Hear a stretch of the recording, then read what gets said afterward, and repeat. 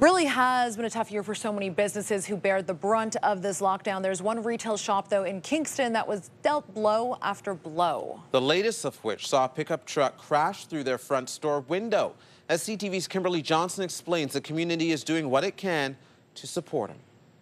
Here comes the truck, and bam. A moment of terror that could have been deadly. I kind of peeked out to see what was happening, and just at the very last second I saw the truck, so I turned and dove. As this truck crashes through the window of this West End Kingston comic book store. It's absolutely terrifying. Mark Fardella is the owner of SBT Comics and Games. On Wednesday, as restrictions eased across the province, Fardella was getting ready to open his comic book store in the Bay Ridge Plaza for the first time in months, when the unthinkable happened. The pickup truck smashed into the storefront glass door, almost killing him and Pat Ehrenberg, a FedEx delivery driver, making his morning rounds. I didn't see Pat diving. He kind of landed right at my feet, and I just instantly assumed that Pat was dead.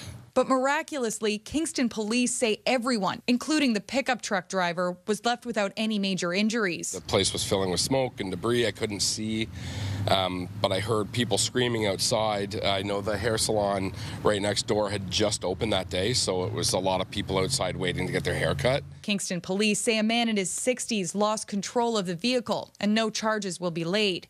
This just the latest setback for the shop, which was broken into back on New Year's Eve amid ongoing lockdowns, with the thieves allegedly making off with thousands of dollars. He does so much in there. He has a safe space for kids.